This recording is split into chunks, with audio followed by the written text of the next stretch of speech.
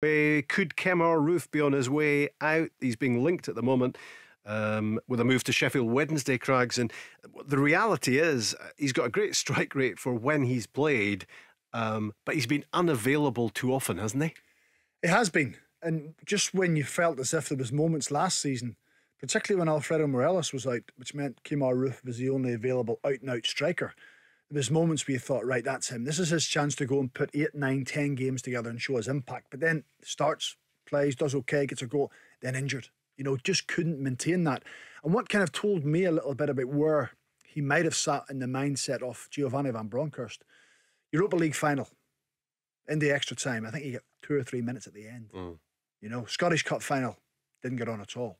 And he's the only fit out-and-out striker. Okay, might not have trained an awful lot, but at 1-1 in the Europa League final, you're looking for someone to come on and do something, possibly, and change the game. Aaron Ramsey as well, and they'd only got himself 2 or 3 minutes. I think they come on at the same time.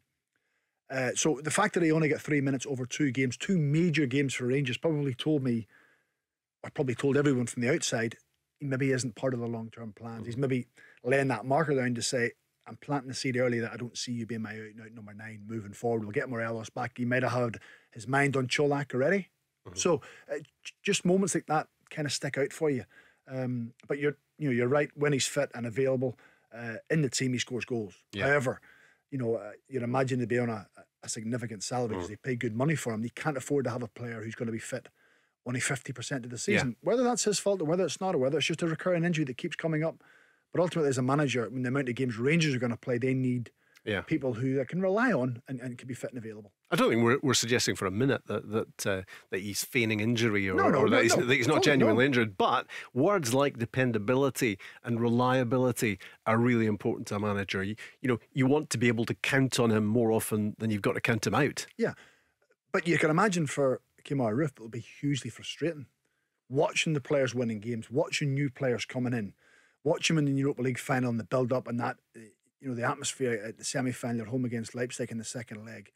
It will be hugely frustrating knowing it's a niggling injury. But I think it seems to be calves. It seems to be a calf injury. And I always just think once calf injuries kick in, they're awfully hard to get rid of. They keep niggling back all the time. So, yeah, I mean, we're not for one moment saying he's feeling an injury. Of course he's not.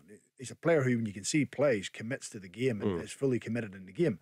It's just unfortunate that whether it's a recurring injury, the same injury, or whether it's different injuries, he's had a hell of a lot of bad luck.